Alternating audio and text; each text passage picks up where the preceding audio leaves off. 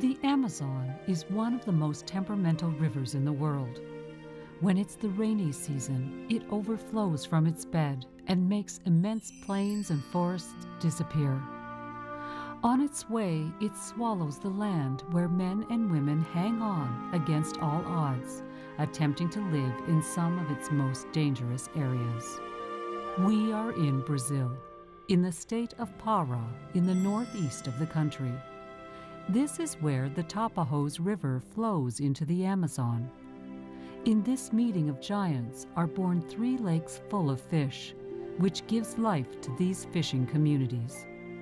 The 90 people of Igarapé do Costa live on this strip of sand that exists only in the dry season between the Pacovel and Aramane lakes.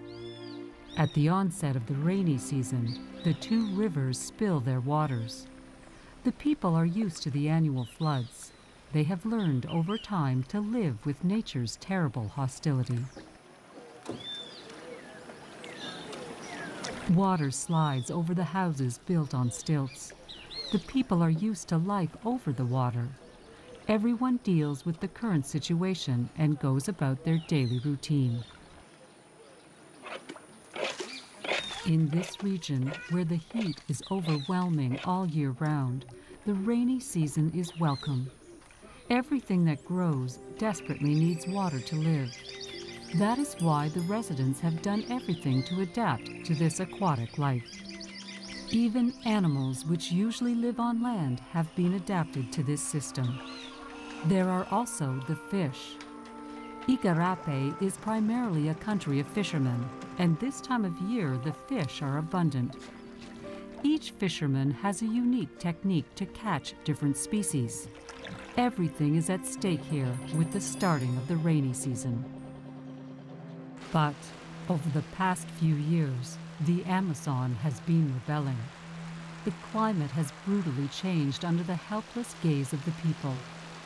The tropical seasons, rather irregular in the past, now arrive suddenly and without warning. The torrential rains run without penetrating the soil, and the level of water does not stop rising. And when the wind rises, it causes terrible storms. The consequence is terrible for the people. They endure incomprehensible turmoil. They feel powerless. Their ancestral way of life is threatened, and the balance of the entire region is in peril. Marlene Rigorosa is one of the rare people who lived through the last few storms without giving up her life in Igarapé, even at the worst point. She is a witness to the disruption the region is going through today. Marlene is a medical assistant. The Brazilian state has hired her in place of a doctor in a territory cut off from the world. She knows all the residents well. Marlene is also very in tune with nature. Her passion is harvesting medicinal plants which she prescribes to her patients. It is unbelievable how things have changed from when I was 12 years old.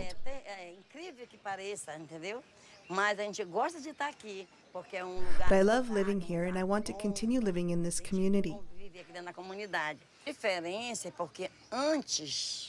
The difference is that now, in the rainy season, the water level is much higher.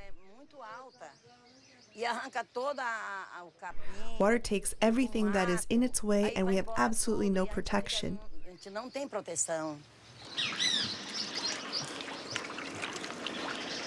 In 2009, we had to put our plants on a higher level because the water came up to here. I even had to remove this wall so that the water could go through. The water was up to here.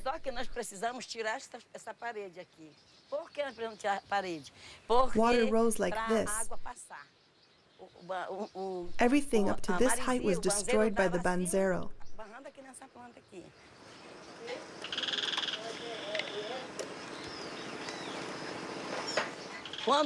When it rains like this, we fear the rising water. I'm scared of losing my plants. It would be a catastrophe. Well, I would do anything so that it would not happen. I would protect them as much as I could by putting them as high up as possible.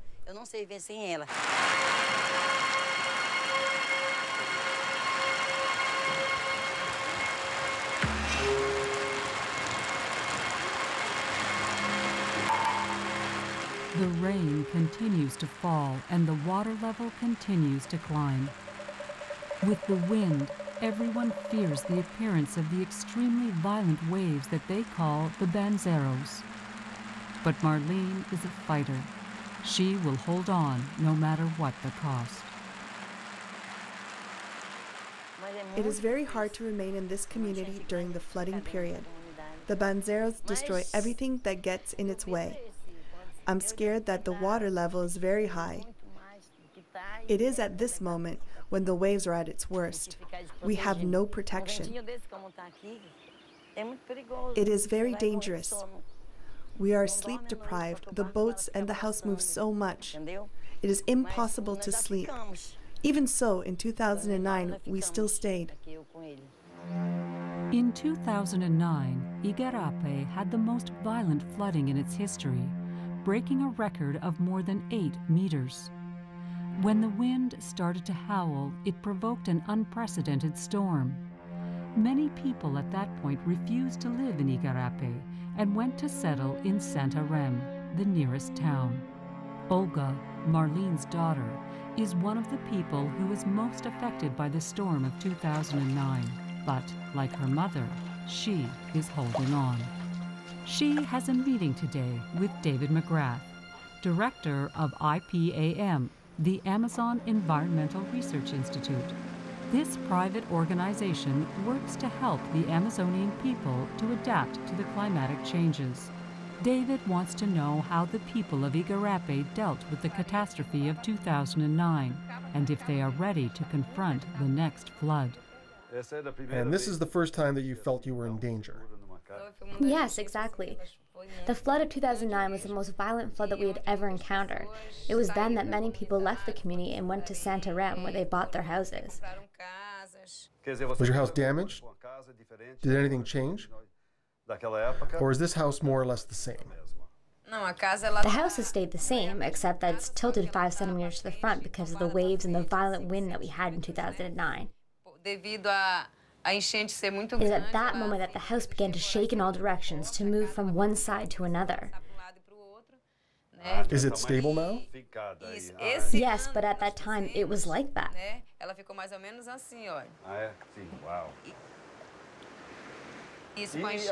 And where did the water reach? Up to here. The water reached here. Look! And you have continued to live here during all that time? Oh no. When the water was at this level, we were already on the boat. But we left our things in the house. After that, when the water continued to rise, we eventually had to take them with us. And you put them in your boat? We did. But the problem was that there was an extremely violent rainfall when our things were still in the house. It was at that point that the house started to move in all directions. And when I saw that from our boat, it was really heartbreaking, as we had just finished construction on the house earlier that year.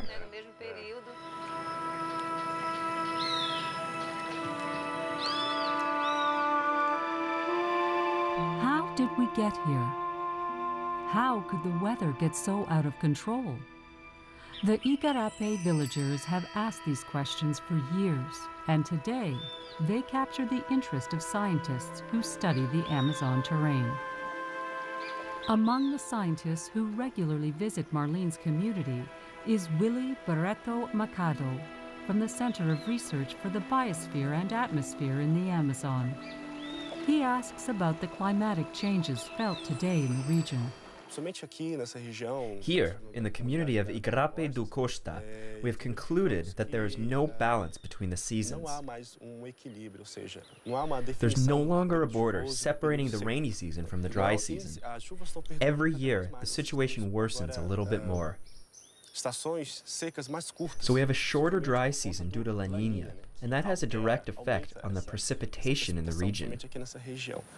El Niño, at the beginning, takes the form of a trade wind that comes from the Pacific Ocean.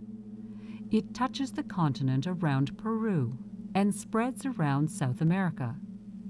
In the northeast of Brazil, where we find Igarapé, El Niño tends to increase the temperature and decrease the amount of rain. But the phenomenon that is La Niña, that has also tormented South America for several years, does the exact opposite. In the northeast of Brazil, it increases the rainfall. It is this phenomena that is striking the community of Igarapé do Costa at this moment. We've noticed the climate change, which is felt all around the world, has strongly reinforced the effects of La Niña and El Niño. Instead of occurring every 5 to 8 years, they now appear virtually every year.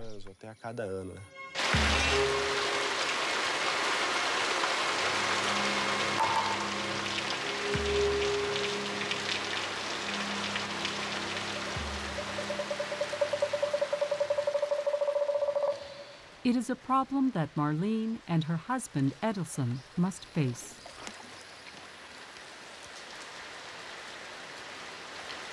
The last rainstorm increased the water level. Marlene and Edelson want to see if the stilts in the floor of their house are solid enough in case the wind starts to howl. Come this way. Take a peek around the house. We will see if we will need to buy wood in anticipation of the rising water. From here it looks fine. Let's look under the house to see if there is a problem. Are you scared of the waves? Look here. Just there. It looks good to me. That's good. This way we don't have to go and buy wood. It's good to check, to look anyhow. I think we need to replace this beam and the 4 joists. They do not seem to be in good condition. Marlene wants to be assured that her medicinal plants are safe. The people of the community will need to rely on them in the days that follow, whatever happens. You must really do something for my plants. I think we have to put them up higher again. We'll have to do a shelf for the ones that are low. Yes. It's the only way. You are right. It's the only way not to lose them. And God willing, the water will not go this high. The community's anxiety rises as the water levels creep higher and higher. Edelson would like Marlene to help him raise the pontoon access to their house, as it is now under the water level.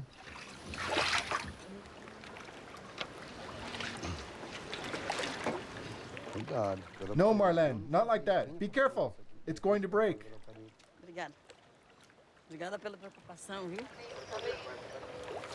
Tie your boat there if you want.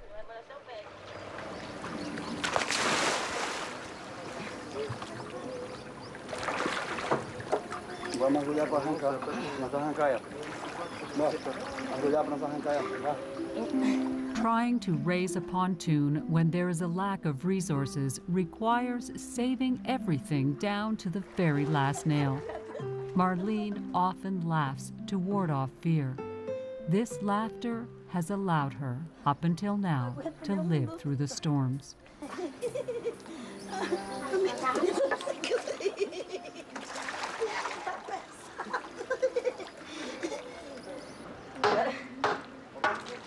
Making something new from something old is a local specialty. Marlene and her husband are very experienced at this. We'll put it more or less at the same level. Here, it's good. The height is fine.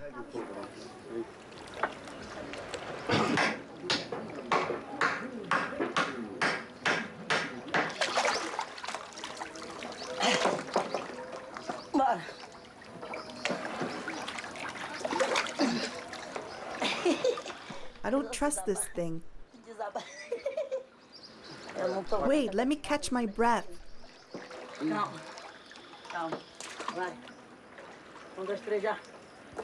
1, 2, 3, go.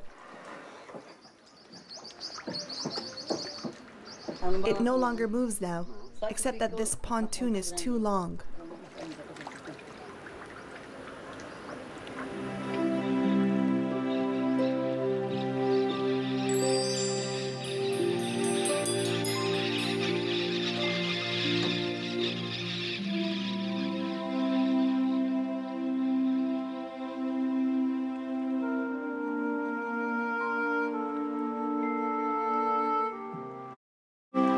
Is anyone there?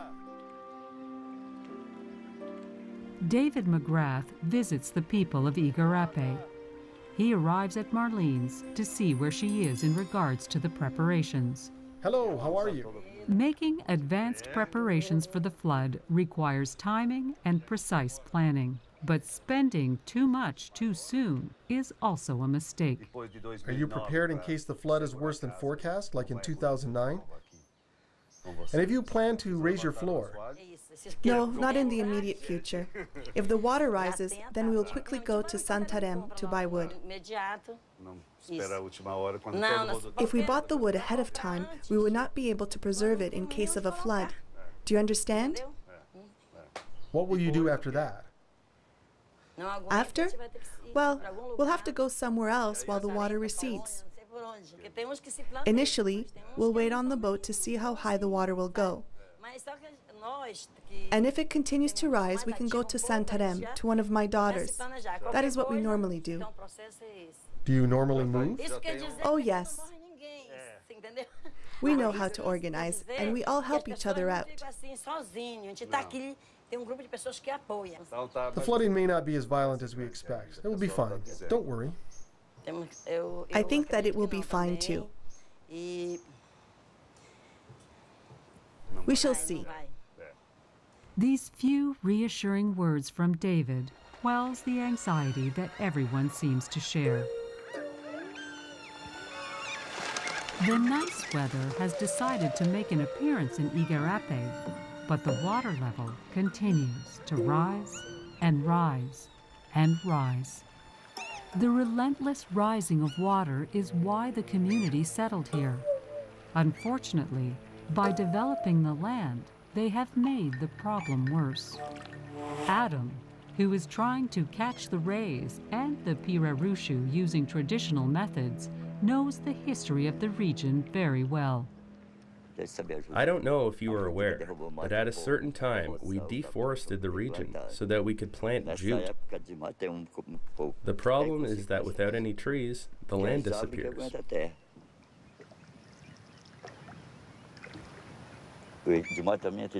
I will give you an example. A tree like this one, it is security for the soil. It has roots that hold the earth. And if there weren't any trees, the earth would be smooth and the water would go away.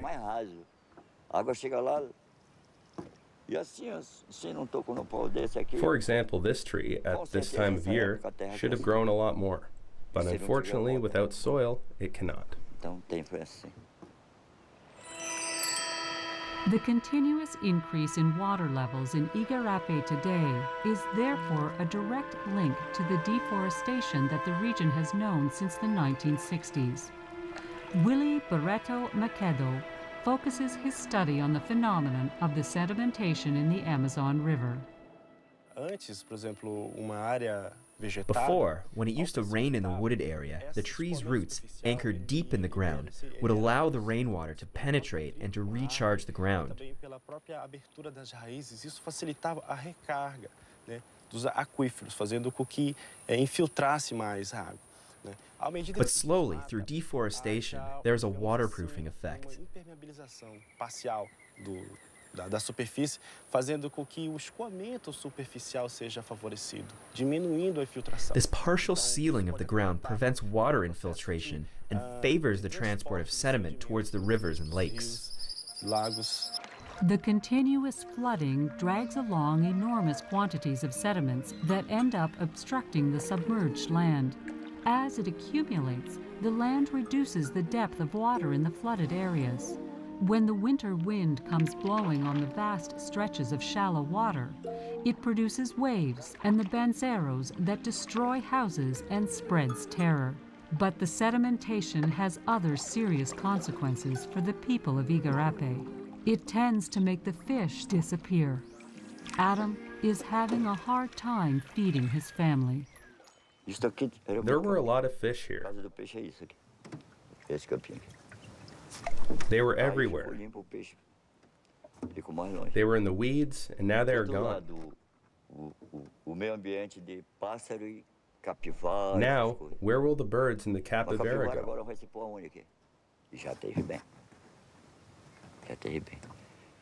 That is the problem of floods. It strongly damages nature. All of a sudden, the vegetation disappears.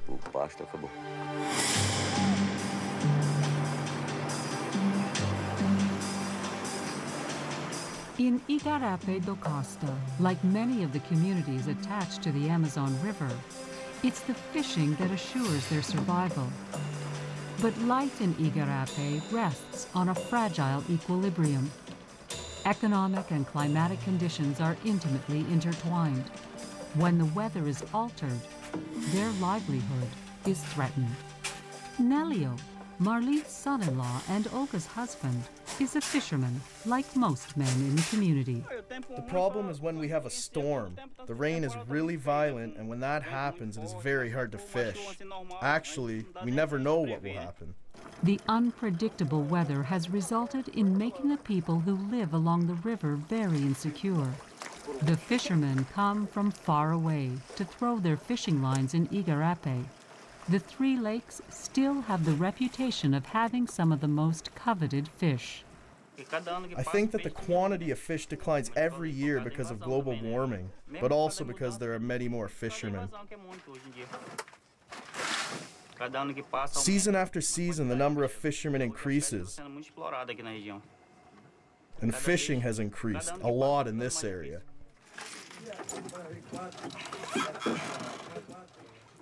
All of a sudden, it became very difficult for us. There are too many of us now that other fishermen have come from other areas. The fishermen of Igarapé have a triple threat against them. The climatic conditions have become harder. There are many more fishermen, and there are less fish. All that combined makes the population of Igarapé weak.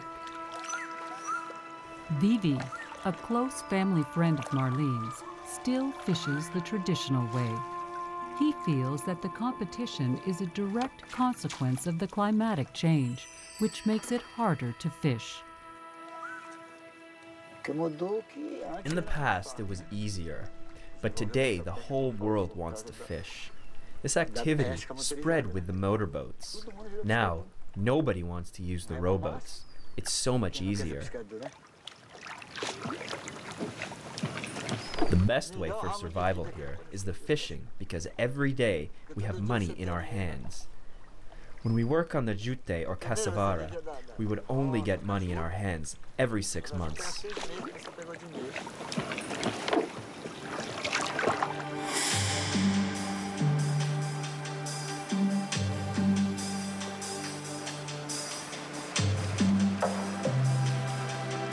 The climatic changes of the last few years and the strong competition that exists in the fishing community of Igarapé has forced some creative decision-making. There is one fish that exists that escapes being caught by the fishermen in the Amazon. This fish hunts in the depths of the river, inaccessible by the fishermen, feeds on carrion, and it's not considered very tasty. But in these difficult times, some people will eat it anyways.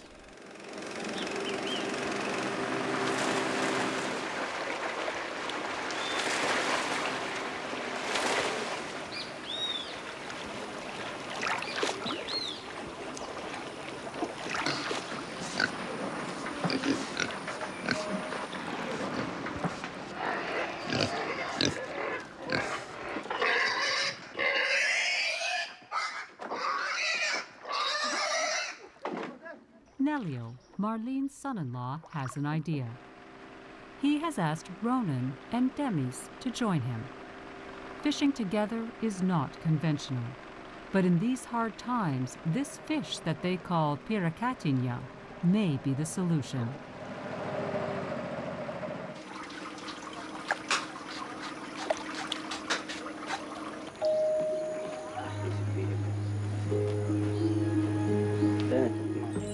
They are there! There are so many! Go slowly, Nelio. They are all at the bottom. They will come up soon. Look! They are really there! But there is too much light. We must wait a bit more.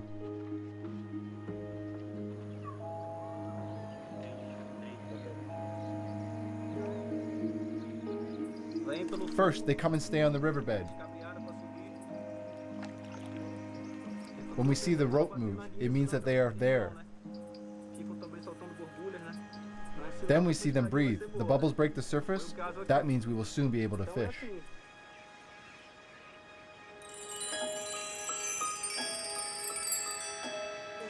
We do not need a boat, nor gas, nor net, nor fishing rod, or anything else.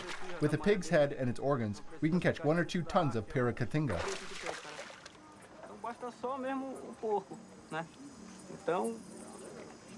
I must say, it's really funny to fish for piracatinga, the only fishing that is done by hand. The organs and the head of the pig are used as bait, as they have the same scent as the pitiu, a turtle that they normally eat.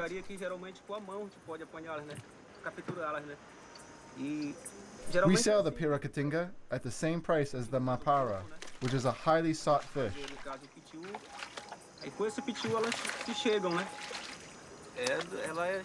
For that, it is best to remove the fillets and sell them outside of the area.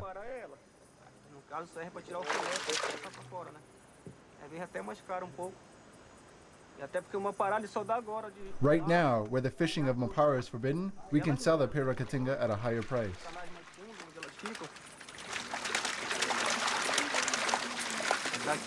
Usually, when we fish for the piracatinga, we have a buyer at the port of Santarém. He buys the fish from us in large quantities as there is a large demand for it. It is really cool this way of fishing. After this, we put them on ice and the money arrives directly in our pocket. The trick is to fish for the piracatinha when it is prohibited from fishing the mapara. The price soars, and they can be sold already filleted to a clientele from towns that will not notice the difference. Thus, the survival of the people of Igarape sometimes takes the form of thumbing noses at the affluent population of the large cities. The rain has started to fall again in Igarape. The anxiety that never leaves the people has now doubled.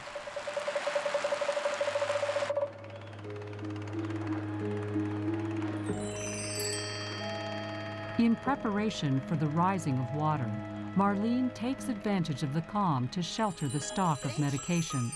She asks Edelniza, who works at the center, to help her. Thank you for coming and helping me. There's a lot to do. Take the most important things, only the things that are really necessary. We can take this one. I can take this for the injuries. Oh yes, you must. Also, take the Band-Aids. Put all this in a box. Okay, let's go. I will take it like this. Be careful, watch your step. Go slowly.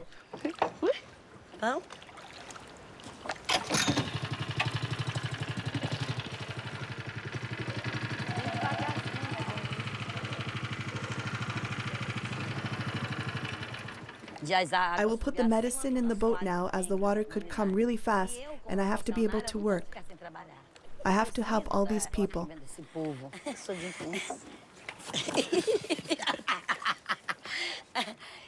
For example, in 2009, I helped people in the infirmary with water up to here. And when the banzeros come, everything can get soaked, the medicine and the supplies. Now that they have the medicine sheltered, they must move fast, and Marlene jumps in her canoe. She must visit her oldest patient who lives on the other side of the community. Like every day at the same time, she must give Galdino his injection.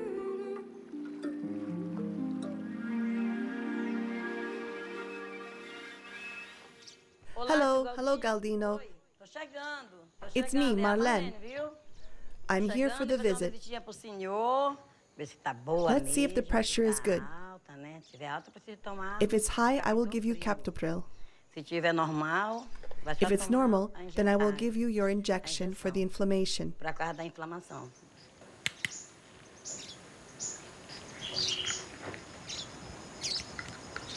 There, it's done. Are you all right? Yes.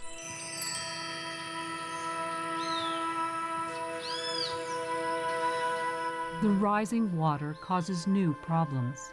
Marlene and her husband Edelson make a harsh observation. The wild animals use the tree branches to glide closer to them. Edelson, you see that?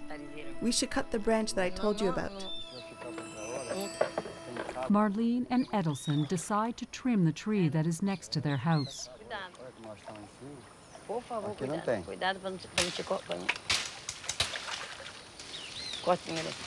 It's so much nicer when I cut it. You see, it's much nicer when the tree is cleared, when we have trimmed the branches. When it's cut, it's better. We can see the snakes and crocodiles or any other animals that come towards the house from far off. We can see, especially at night. And if we didn't cut it, they would come and eat our chickens. Cut this branch here. No, the first one, please. Because at night someone could hurt themselves on it.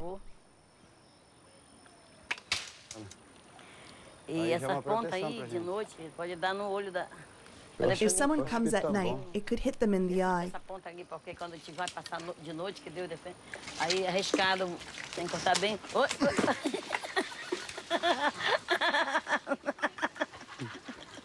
Be careful, you're going to fall in the water. There are bugs.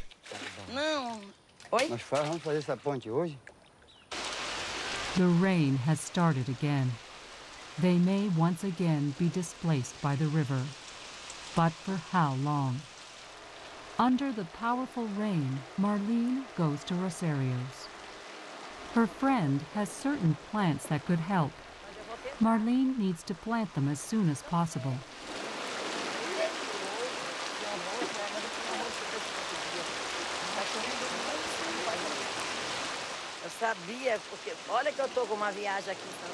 I am glad I've come to see you. I was sure you would have interesting things for me.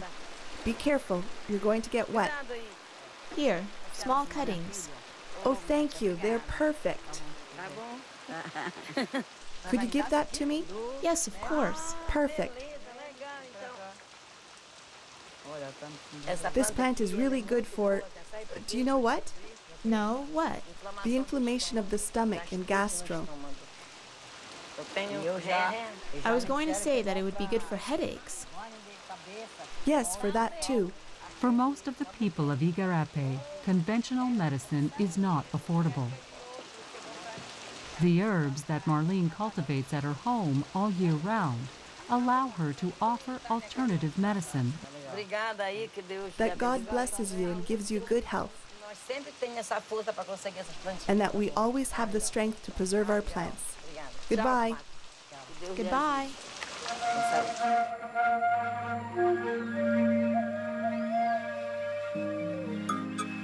The image of Marlene cultivating her plants underscores the importance of vegetation in Igarape.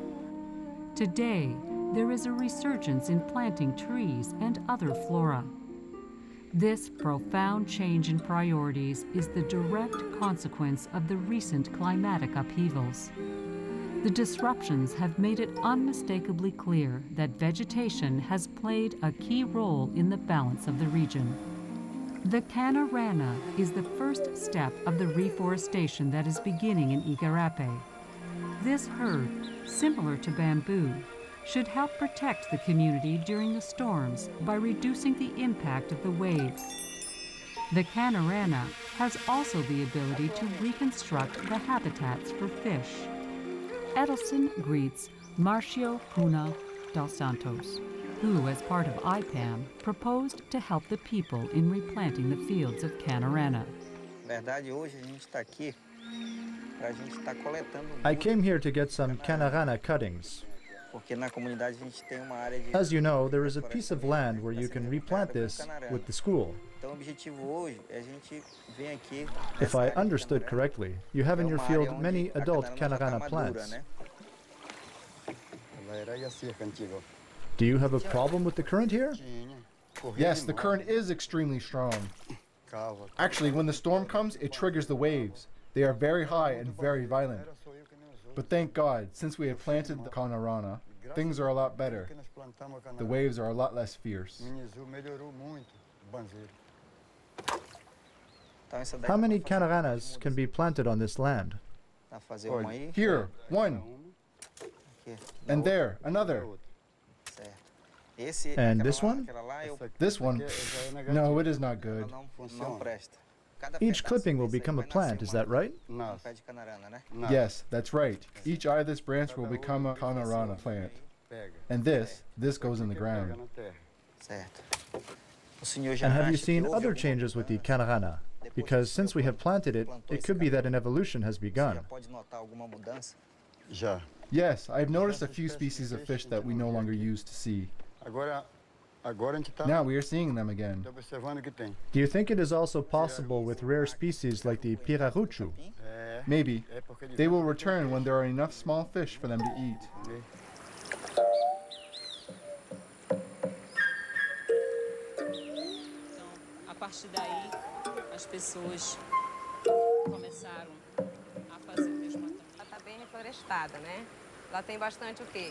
Edelson and Marcio brought the Canarana clippings they harvested to the school in Igarape.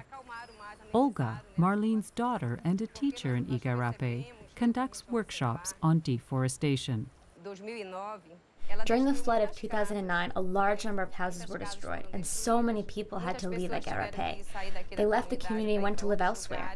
We must replant Canarana in the community to ensure our protection. And we are here so that you can learn how to plant them yourself. And one day it will be up to you to do it. Come on, children. We're going now. This reforestation movement has been very well received by the inhabitants of Igarape. Adults are able to easily find words to launch the younger generations into battle. That is the root, do you see? That is what you need to put in the ground, okay? You must plant the Canarana like this, otherwise it won't grow. Edelson has had a lot of experience with the Canarana. He will show you how to plant them, and we will observe how he does it. You must have this distance between two plants, at least this distance, otherwise it will not grow well. Well, it's now your turn to try.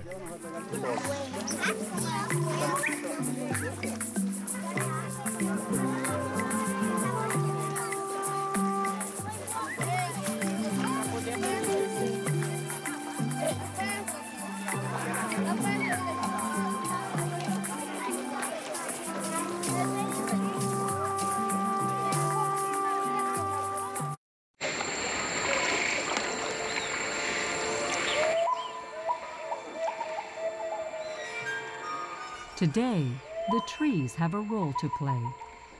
The trees are now seen for what they are, formidable machines to stock and redistribute. They are capable of drawing water from deep down in the ground and to give it back during the dry season.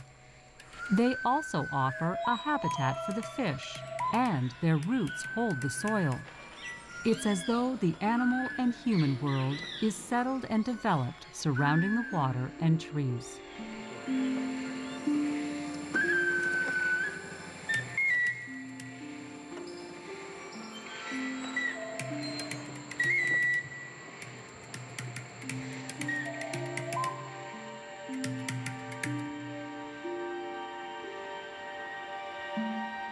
Now that the important emergencies have been resolved and that the rain is a little calmer, Marlene can concentrate on a project that is close to her heart.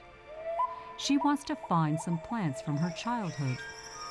When the floods were less violent, the cassava grew abundantly in Igarape.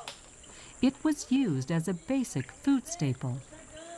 Marlene goes to Agua Preta, which is located away from the great floods.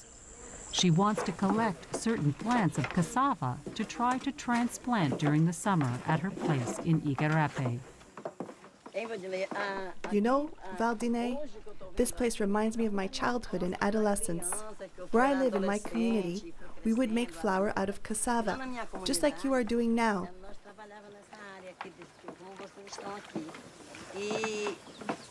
This is why I would love to go into your plantation, if it is all right with you, to collect a few cuttings of your cassava plants. I want to try and plant it when the season allows me to.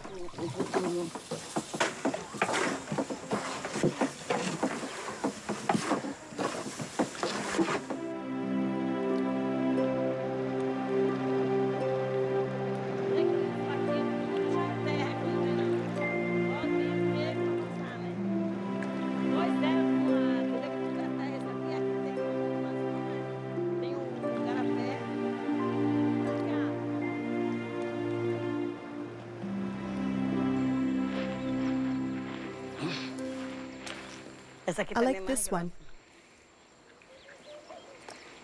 It seems perfect to me. I'll cut it.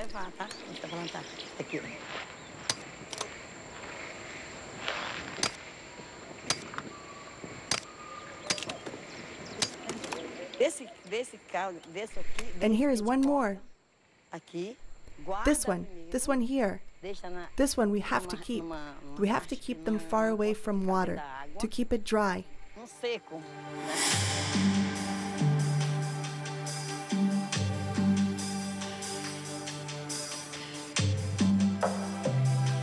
In Igarape, like in other areas in the Amazon, the process of reforestation has taken on a life of its own. It has taken Marlene by storm, and the majority of the people now realize that the vegetation has a role in the balance of the region. David McGrath from IPAM supports the process of reforestation. He goes to meet Walkie, a fisherman who wants to replant his fruit trees. And this project is to replant the fruit trees that you use for your fishing. I remember that my mother always used to say to me, when you go fishing, if you throw your line under a socorro tree, you will have a good chance to catch the largest fish. But there are no more trees? I think the number of fish in the future will continue to decline because the number of fishermen continues to increase, because there are less trees and less grass. That is why I really like your idea of protecting your fruit trees surrounding your house. During the time of year where we find this fish, we've decided to only allow the fishing rod and ban the fishing net. Oh, okay. Only the fishing rod. Yes, like I mentioned, only the fishing rod under the fruit trees. Like the katawari. Yes, like the katawari or the socorro. The project is to replant these trees as well as the canarana, right? Yes, but these trees demand a lot of attention, since we lack dry land and we need to find a way to protect them against the floods. You must really work with the community. According to David McGrath and the private organizations that work with the reforestation movement, the people of Igarape have a proprietary right to use and protect their natural environment.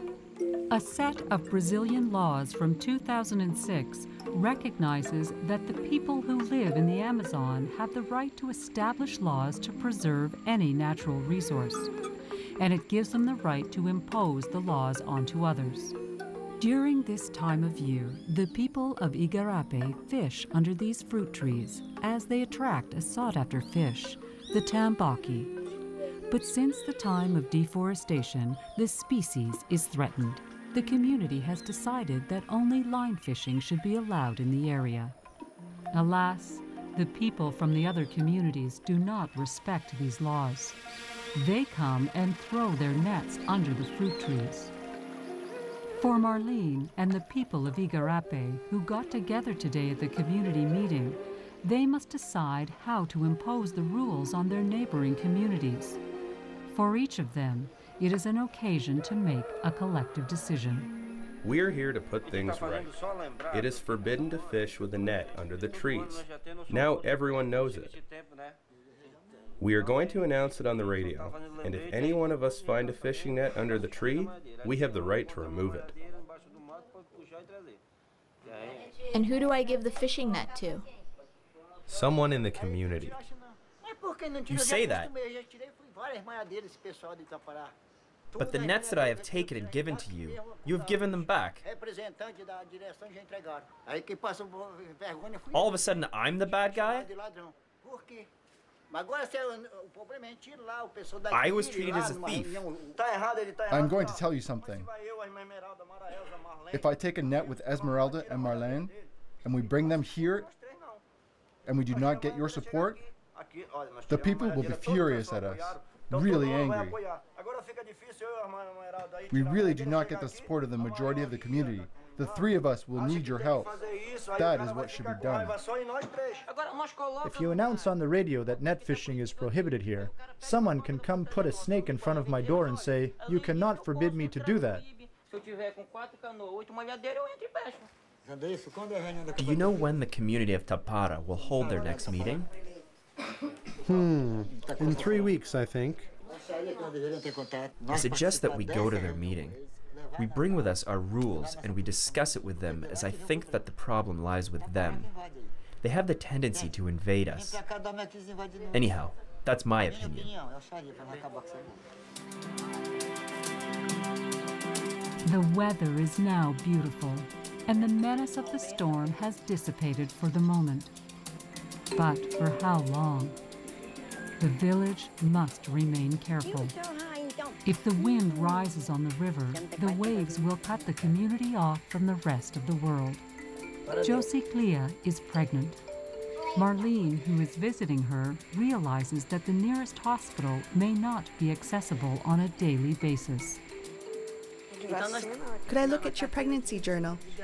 I'd like to see whereabouts you are. Everything looks fine, but only for the near future. I will write you a letter for the hospital.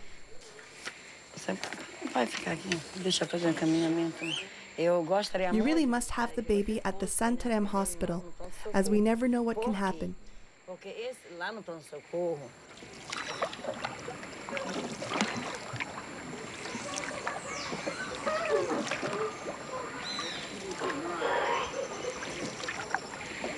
Despite all the advice that Marlene has given her, the young lady from Igarape did not have enough time to go to the maternity ward.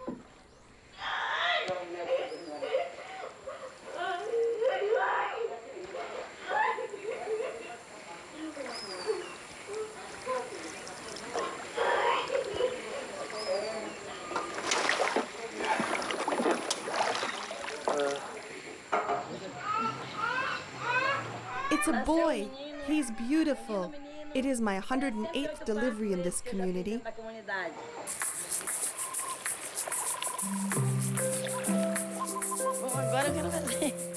I know that I will remain in Igarape with my husband. We will put all our belongings in the boat if we have to, but we will remain here no matter what the cost. Our life is here, in Igarape, and nowhere else. I really do not know how the rainy season will be for us, but what I do know is that Edison and I are staying. Tão cedo.